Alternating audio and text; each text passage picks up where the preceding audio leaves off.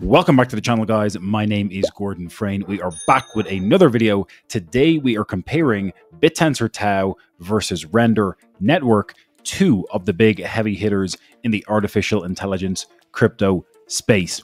As always, if you enjoy the content, please make sure to smash that thumbs up button below, hit subscribe, hit that bell notification icon, and don't forget you've got a completely free copy of The Rise of Bitcoin waiting for you in the description below this video.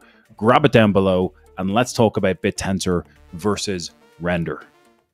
Okay, so first and foremost, if we jump over to CoinGecko.com and if we come into the categories area for artificial intelligence, we can clearly see Bittensor is the largest AI crypto protocol by total market cap, currently sitting at about $2.86 billion in overall market cap. Render, technically speaking, is the fifth largest AI crypto by overall market cap, sitting at $1.61 billion. So a little bit less than half of Bittensor's overall market cap. Sorry, a little bit more than half, but for all intents and purposes, I don't really consider ICP a true AI native first cryptocurrency. And so I would really consider Render being the fourth largest AI crypto by overall market cap. Again, very close in market cap to the Artificial Superintelligence Alliance, Fetch, and lots of exciting stuff happening in the Render ecosystem as well. But what I want to do today is I want to compare Render versus Bittensor TAO and think about both of these AI cryptos and their potential for growth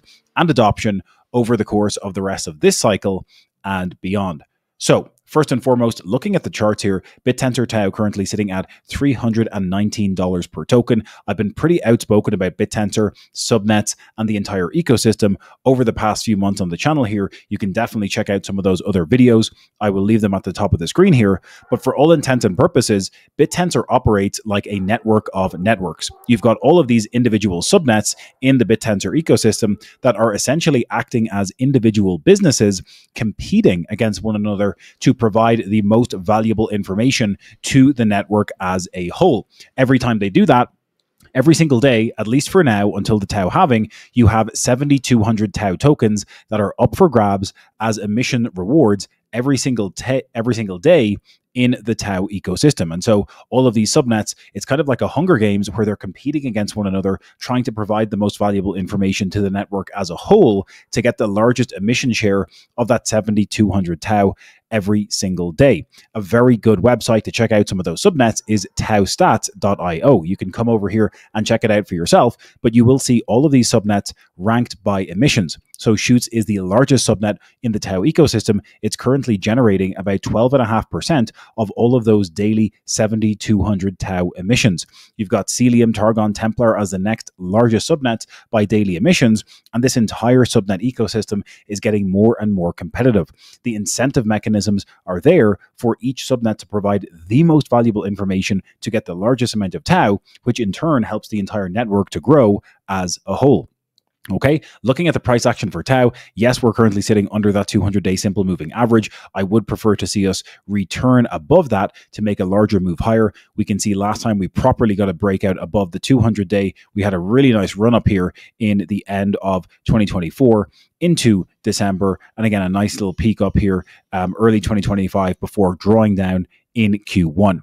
Next up, let's compare it to Render. Render is currently sitting at a price of $3.11. If we zoom out on the chart here, we can see we got all the way up just below that $14 mark back in March of last year. So Render had a phenomenal run up in Q1 of 2024. Another great run up here in December of last year, getting up very close to that $12 mark. But if you're not familiar with Render, guys, again, I've done lots of videos about Render on the channel.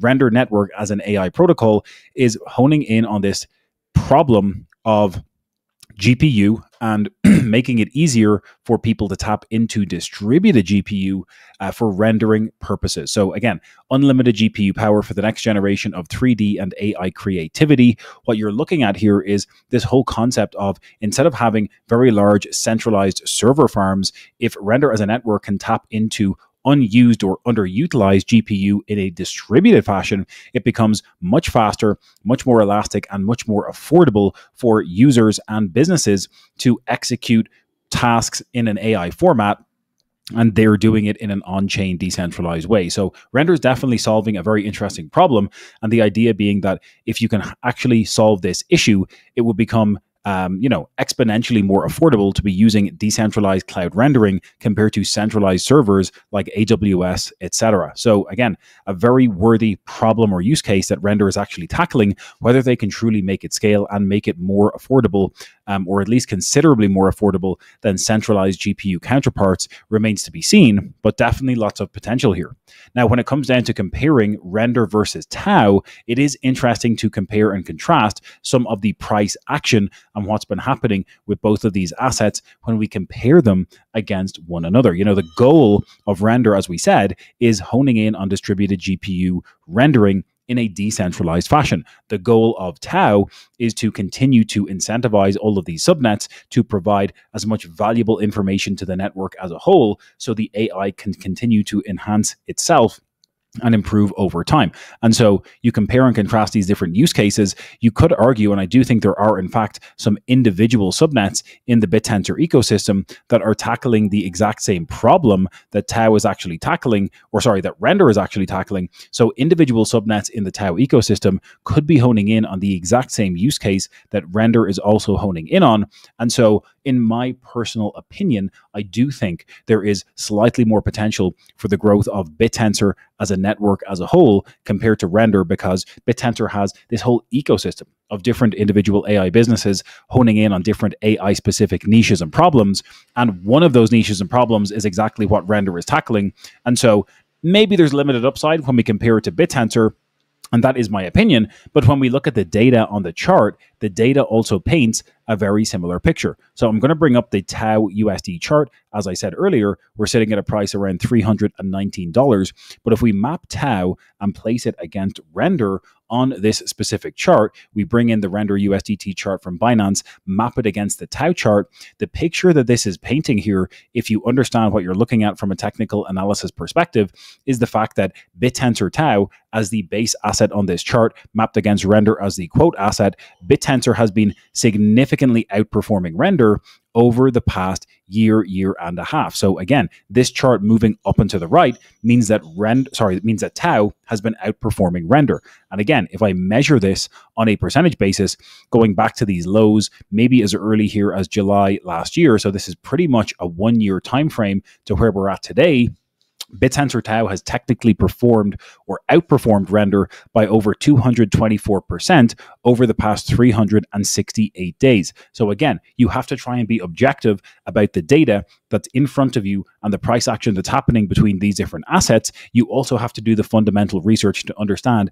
the problem that TAO and all the subnets are solving and the problem that Render and its network is also addressing in order to make a well-rounded, well-informed decision, okay? Nothing in this video is financial advice, guys, of course. So do your own research, look at the technicals on the chart, look at the fundamentals of each of these networks individually as well. And I hope I have painted at least a little bit of a picture here as to what's going on in the differences between Bittensor TAO and Render, and why I have been doubling down even more on the Bittensor TAO network over the past few months. So do your own research, look at the numbers for yourself, but I urge you to do the deep dive and put in the time to understand these protocols and the asymmetric upside that they offer. Does this mean that does this mean that Render is not going to go up in price? No, absolutely not. I think Render has the potential to continue increasing in price over the course and the remainder of this cycle. I just think this trend that we saw on the TAO to Render chart is going to keep moving up and to the right. So I do think TAO has the potential to outperform Render on a percentage basis. You can check out my price predictions for Render on the channel. I'll try to leave links in the top of the screen here, but just search Render on my channel. You'll find a bunch of videos on price targets for Render. I definitely think we could be going to, $40, $50, $60 for the price of Render if the stars align. So keep that in mind. Do your own research. Check out Render and TAO for yourself. As always, guys, today's video is sponsored by Bitternix, a non-KYC centralized global derivatives exchange. Again, if you want to hone in on your privacy and you do need, a privacy-centric approach when you're operating and executing in the crypto space, Bitternix is your go-to exchange, non-KYC options, great trading pairs, awesome liquidity. I have spoken with the people on the team at Bittensor, very good people. So check it out for yourself. I'm going to leave a referral link in the description below this video. Check out Bittensor and let me know what you think. That is it for today's video, guys. Again, if you got any value at all out of this Bittensor TAO versus Render comparison, giving my opinions, letting you know the growth potential of these different protocols, drop me a comment below. Make sure to take 3 seconds. Just take 3 seconds, drop a quick thumbs up on the video, hit subscribe, hit that bell notification icon. And again, you've got a completely free copy of my book, The Rise of Bitcoin, waiting for you in the description below this video. Grab it down below and we'll catch you in the next one.